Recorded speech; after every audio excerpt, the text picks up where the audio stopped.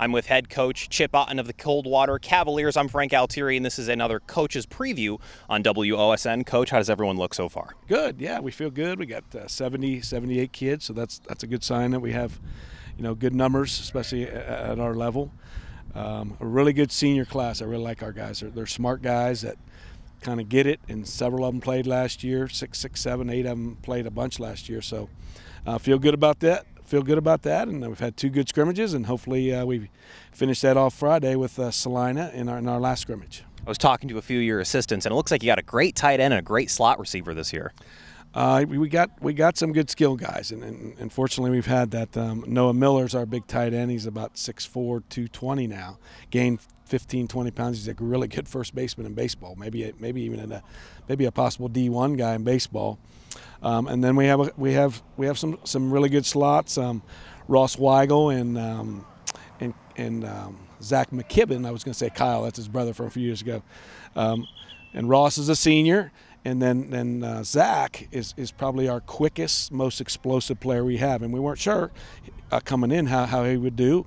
We knew he had that explosion, but man, in these 2 scrimmages, he's done really well. So we feel like we got a guy who I call it giving him some juice, that can give him some juice. And I think he scored 5 touchdowns in the 2 scrimmages on plays that you're like, wow, he's got some juice.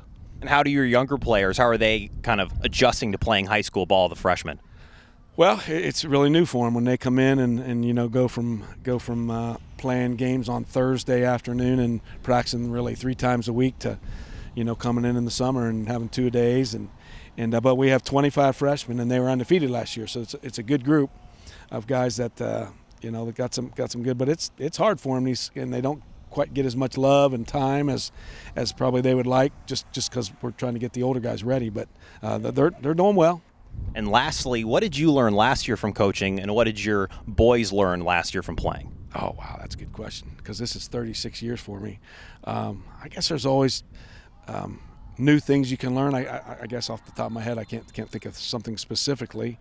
But, I guess as I've gotten older, I've continued to try to work more with the younger guys because I think it's important for them to see me. I have really good coaches, so a lot of times I can, like doing interviews, I say, wow, they know what they're doing. They'll take care of everything. So to continue to maybe help the young guys and our guys, I guess as players, just there's always new situations, new things in games. That sting of losing that last game, we beat Marion in a mud bowl week 10, and then they come back and beat us in the playoffs. So that stings, and so you're always looking new ways, different ways to maybe get those teams that get you.